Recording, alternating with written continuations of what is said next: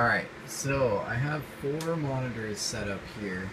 Technically they are 2 computers, and I've got that monitor there just chilling, you know? Then I've got this monitor over here with my mouse, just chilling. And then these guys, just chilling. You know, I got my weather here. Actually, this is a tablet monitor I made. You can actually see the tablet underneath. So, like, if I wanted to draw on it, I just pull it out, you know, start doing whatever on the tablet. Yeah, it kind of sucks. You can see through, but you know, I drew the box where you can, you know, that's for Photoshop. But this is just way too cool.